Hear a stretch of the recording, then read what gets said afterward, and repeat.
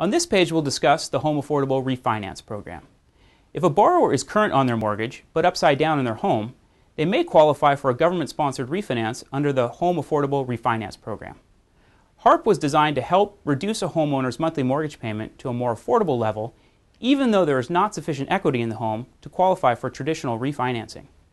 Borrower eligibility for HARP is based on meeting specific criteria, including that the property must be the borrower's primary residence, the loan being refinanced must be owned or guaranteed by Freddie Mac or Fannie Mae, the borrower must be current on their mortgage payments and have not been more than 30 days late making a payment within the last 12 months, and you must be able to prove you have sufficient income to support the new mortgage payments. If you don't qualify for HARP refinance, and let's be honest, few do, the only other way to change the terms of your loan would be to ask your lender for a loan modification. So let's look at that option next.